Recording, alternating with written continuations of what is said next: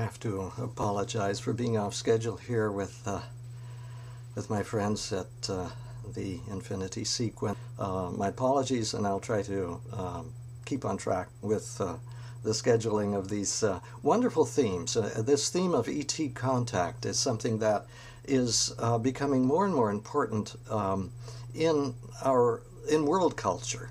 And it is a thread that is weaving its way through all of the countries of the world, really, and all of the continents, and has its different playback with the different cultures. This is something very important in my own work as in study of cultural history or the history of religions, whatever you want to call it.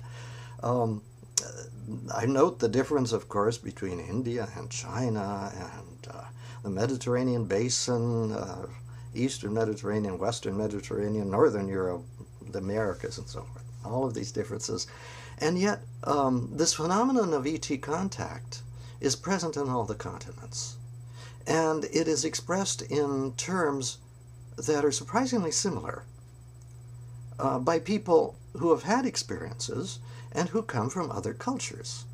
And John Mack, the late Dr. John E. Mack, was surprised and marveled at this continuity of images and impressions of these people who witnessed to the experience of these extraterrestrial or non-terrestrial intelligent beings. We say extraterrestrial. Of course, the model is the space vehicle, you know, flying saucer, rocket, whatever. And so there's this physical movement through space, propelled by some force, whether not rocketry, obviously anti-gravity, etc., etc., etc., faster than light travel, possibly, etc. All of this model, you might say the Star Trek technology model, is something that we can put in parentheses. We don't need to make this the only model. The other model, of course, is time travel is another thing, you know, or simply the movement between parallel universes, time as being a multi-track or a branching movement, so that each moment in each particular time track might have branches and so forth, and all of these are developing in different ways. So we keep in mind that we don't have the final answer. We don't have a single paradigm. We don't have an appropriate name for all of this, except from the way the people who experience and consciously remember experiencing contact with those whom we call ET, they give them descriptions and even names, and so we have the Greys. Although I'm fascinated by one of the Latin American subjects whom John Mack, Dr. John Mack, interviewed, and she called them blue baldies. A very interesting alternative image and name, supposedly referring to the same kind of being, different image. And we have the tall whites, also called Nordics and so forth. One tends to imagine these other beings as somewhat similar to oneself. There's a certain anthropomorphic projection upon them. This might be projection.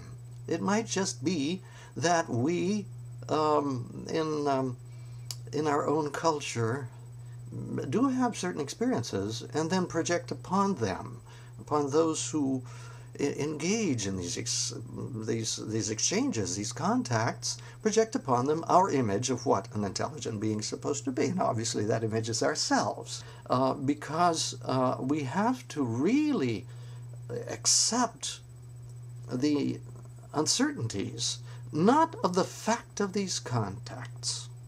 This is fact as much as anything that is given to us in recent history. The witness of absolutely transparent people, people of all walks of life, people highly intelligent, some of them very well educated. So these are intelligent people, or they can simply be, your neighbor in the city housing block, or down the street in the suburb, whatever, and people who have no investment in making any kind of advantage out of their experience. And it's very hard to get this experience out of them. As Dr. Mack found, the vast majority of these people, these experiencers, as he called them, simply don't want to hear about it. And if they can find a naturalistic, that is, a purely terrestrial explanation for this, they would much prefer this.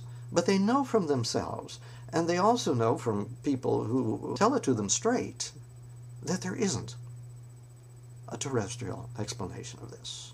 So I'm going on with this because I think this is very important. Now, the best I can do is share with you some personal experiences, indefinable memories, intellectual memories, because the intellect has its own memory, thoughts that have been thought, awareness that I have been aware, and yet these intellectual memories may not be accompanied by images. All right, so this is subjective.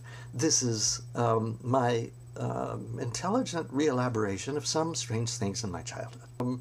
It was just after my 6th birthday, and we were in Tucson, Arizona. I had been experiencing during the night these images of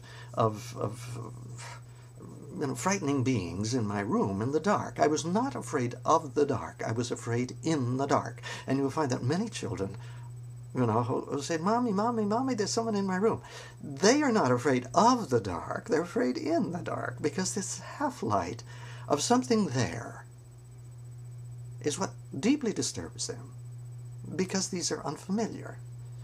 Be that as it may, I'm happy with a naturalistic explanation of that. When I lay down for my nap, my mother sent me into my room, and I wasn't in any mood to sleep. Wasn't sleepy. I didn't want to sleep.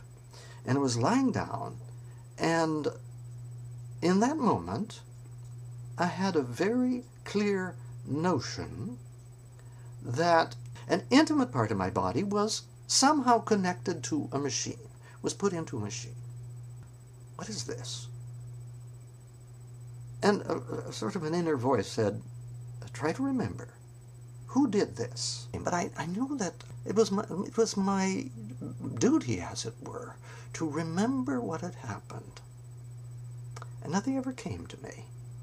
It was a kind of a conversation with my parents, and I couldn't. It was something that stopped me. No, I can't ask them. Did this happen to me in the hospital, or a doctor do something? Or obviously, the debunker's going to say, "Ha ha, got it, naturalistic explanation. You were abused as a child, around the age of 3 or 4 or 5, whatever. And you had covered this over with something about a machine and so forth like that." I can't say no. I can't say that's not likely. But my memory was very acute. My earliest memory is from when I was less than 2 years old. And I was remembering dreams also. I was remembering dreams and telling them to my mother. And I knew very well the difference between dream and reality, between fantasy and that which my 5 external senses gave to me. Now, both my 5 external senses presented to me a very mysterious world. As a child, I had this sense of the cosmos and of relatedness to beings in the stars and so forth. And so I am one of those who has an intellectual conviction that there has been some contact in my life, but very poor on images. That's about all I can say.